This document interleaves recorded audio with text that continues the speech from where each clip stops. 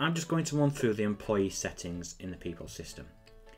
If you just go down to settings, you'll see an area for employee.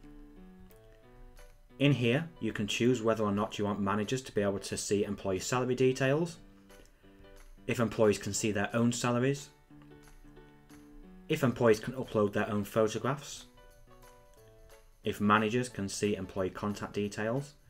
This will just show the address, contact numbers, personal email address and emergency contact details. It won't show bank details. You can choose if you want managers to be able to upload documents for an employee in their Documents tab. Switch off the top facts about the company report if you required. And choose whether or not managers can see employee date of birth. Next in here, for the standard logbook screens that we have in the system, if you are not using them, you can untake and hide them from use.